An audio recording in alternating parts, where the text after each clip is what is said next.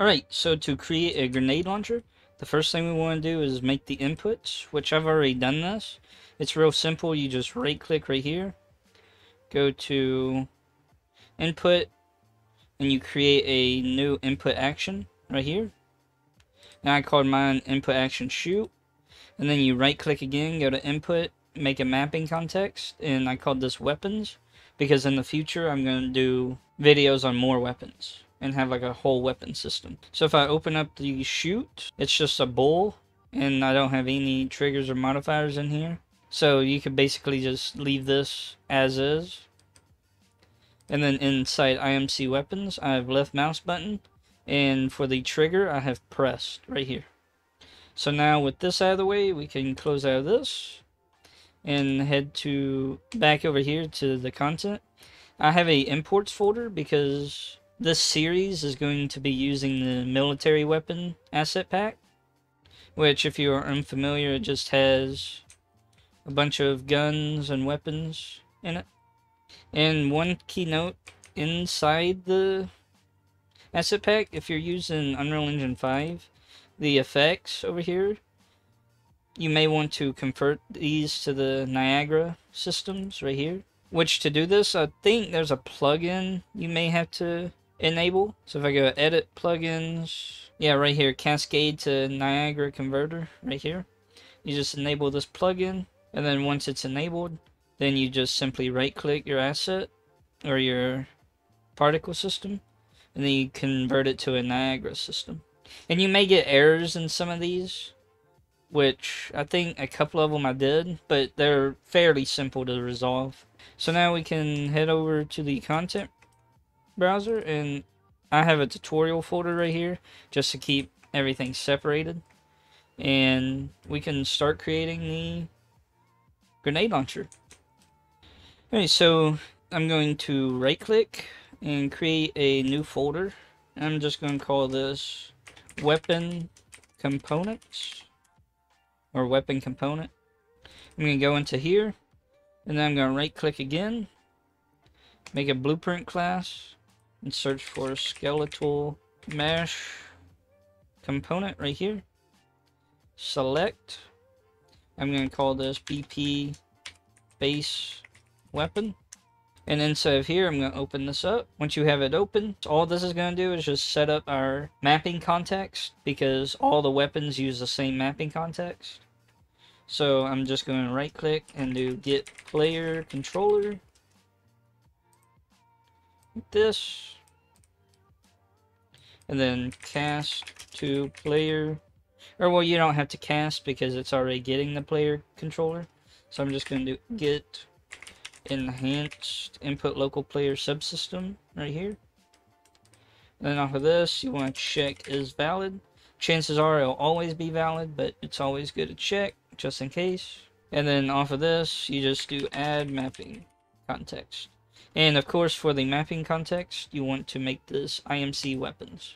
And we can compile and save this, and we are completely done in the base weapon. So we can go ahead and close out of this, and then we can right click it and create child blueprint and do BP grenade launcher. Alright, so open this up. Instead of here, this is where we're going to use the input action shoot. So input action underscore shoot. That's just what I called the left click if you're unsure. Alright, so now the first thing we want to do is real quickly just compile and save this. I know this is kind of jumping around a little bit, but this needs to be done in order to have this flow a little bit better. So I'm going to go out of the weapon components folder, and I'm going to right click and make a new folder called projectiles. And then inside of this, I'm going to right click and create a blueprint class actor. I'm just going to call this BP grenade projectile. And the reason why I'm not parenting this is because I had a few issues with the projectile movement component, and a lot of your weapons are going to be hit scan anyways. You only have like your grenades and your rockets that really aren't hit scan. So this is alright to not have a base projectile per se. But now that we have this created, we can now head back to our weapon component, grenade launcher. The reason I created that was because we're going to be spawning that actor in here. So I want to have that actor like actually existing, if that makes sense. So it's a little bit of a sidetrack, but not much. It'll make sense why I did that in just a moment. But anyways, first things first is a grenade launcher. Typically there's a delay between the shots. So we're going to have to drag off of the trigger and do a do once. And then come down here, right click, and search for add custom event. And I'm going to call this reset shot. And then I'm going to plug this into the reset right there. And then later on, after we spawn the projectile and everything, we're going to call this function.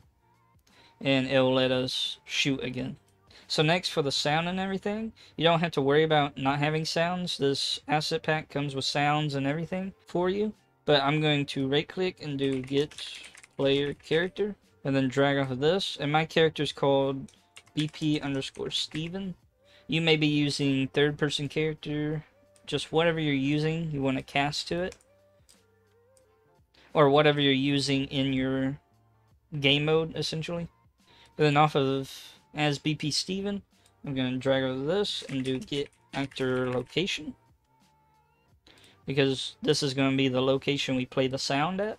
And then I'm going to drag over this and do play sound at location. And as you could guess, the location is our actor. And the sound is grenade launcher A_fire cue right here. We're going to play this sound cue. And so next is the part where we're going to use spawn the projectile. So off of your sound, do a spawn actor from class. And the class is going to be BP_grenade projectile that we created. I have 2 of them because I've already done this. Just select the one that pops up for you.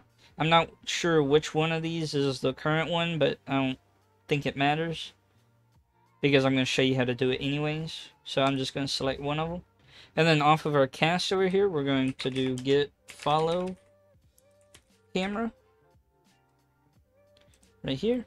And you want to break apart the spawn transform in the spawn actor right there. And off of your follow camera, you want to do get world rotation. And then for the spawn transform location, you want to right click and do get socket location like this, and we will create the socket in just a second. But for now, just plug this in into transform location. And the socket name is, you can name it wherever you want, but mine's going to be projectile spawn. And then we can compile, save, and go set up the socket real quick. Alright, so at the military weapon silver pack, open this up, weapons, and then you find the grenade launcher skeleton right here. Once you have it open, I have my socket already here, but basically on the grip bone, you just right click, add socket, and then drag it up and out. Bring it out like a decent amount so that the grenade doesn't actually interfere with the weapon itself. Mine is located about this far out. And again, I called it projectile spawn. It's very important that you know what you named it right here, or then you'll have problems with trying to spawn it. So once you get this all situated, kind of like a decent amount out, we can completely close this, and then head back to our content, blueprints, and then weapon components, grenade launcher. And so now it will spawn at the projectile spawn we just created. And so now we need to, after we spawn the projectile, we want to spawn the muzzle flash. So off of our spawn actor, we want to spawn system at location. And the socket is already created for you for this. So again, right click and do get socket location. And the pre-defined socket is called muzzle flash. And then you could drag off of your cast over here, or just right click and do get player character. and get the character, and then get actor rotation, like so, and then spawn system at location. Our socket is the location, and our actor rotation is the rotation. And for the system, this is where we're going to use the Niagara particle effects we converted. So search for P_grenade muzzle flash right here. And if there's a problem with like the particle system looping, there's settings inside the particle system that you can disable the looping for it inside of, or I guess I could go ahead and just show you while I'm at it. So content, imports, military weapon effects, Niagara, grenade muzzle flash right here.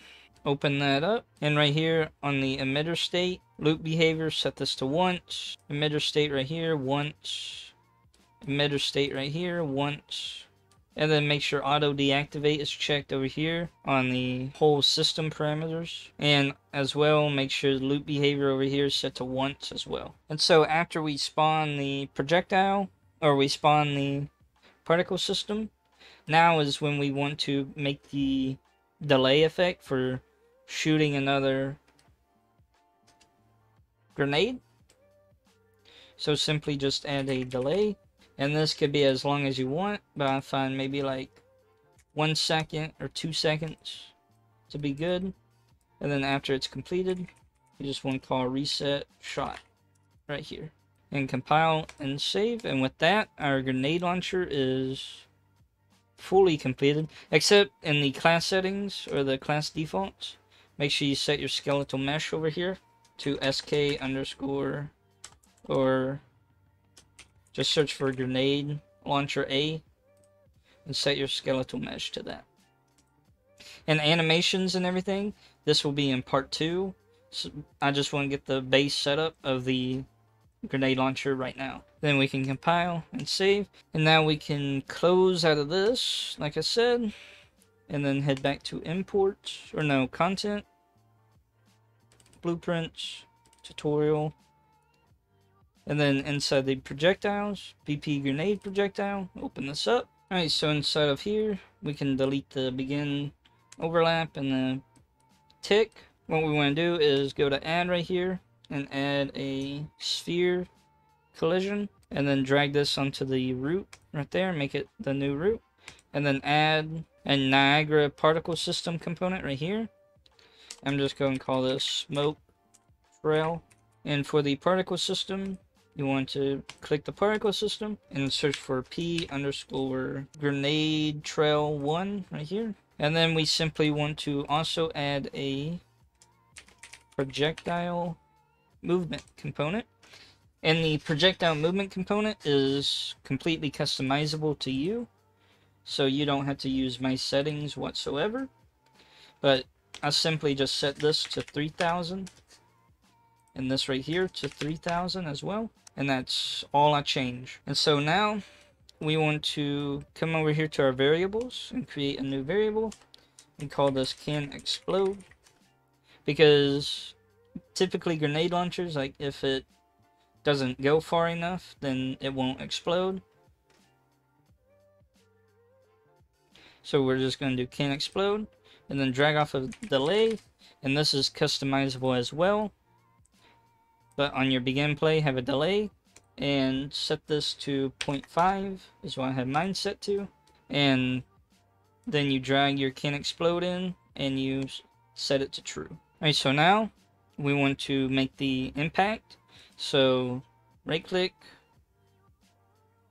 and search for event hit, and this is where we're going to grab our can explode right here, get can explode, hold down B, left click for a branch, plug this into there, connect that up, and if it's false, we're just going to drag off and do destroy actor like that. But if it's true, then what we're going to do is drag off of the hit location, or actually just drag off of true real quick and do play sound at location, and drag our hit location in for the location, and then the sound is going to be explosion cue. right here. Drop this down, and then for the attenuation settings, do explosion attenuation. Inside my attenuation, I set its range.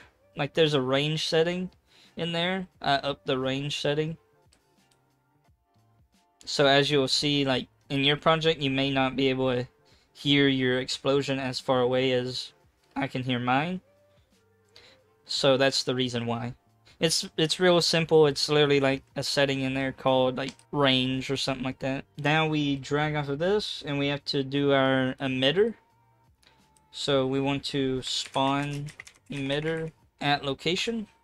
And this is going to be our explosion whenever it hits the ground. So we're going to have hit location for the location. And make sure it's auto destroy and auto activate is enabled. And so now after it hits, we want to drag in our sphere. And we want to destroy component. Because we want to make sure this thing doesn't generate any more hits anywhere.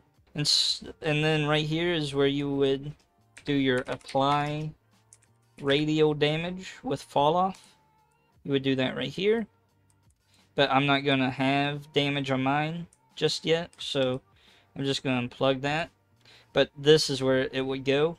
And then after this, I'm going to do a delay. And I find a delay about like 1 second to be good enough. This delay is just to give it enough time for the emitter right here to play. You could get the time of it, but I find just doing 1 second works good enough.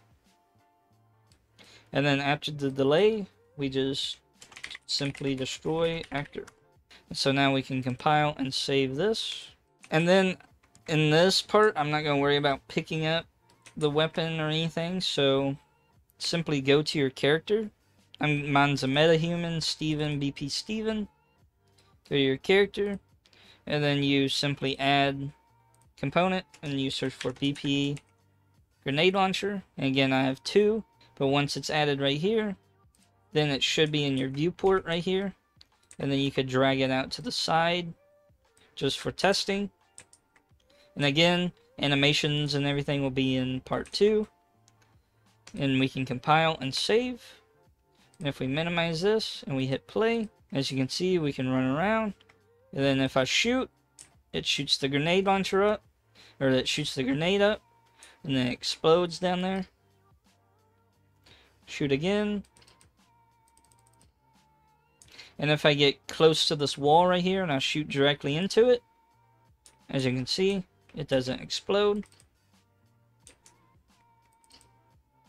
And so yeah, you can adjust how fast you can shoot. You could spam the grenades if you want to. It's really up to you. But yeah, that's how you make a simple grenade launcher. This series is going to be how to make like a full-on weapon system. So I'm going to add pickups and animations and everything. But just for part 1, I just want like a weapon up and running. If you enjoyed, leave a like, subscribe for more, and I will see you in the next one. Bye-bye.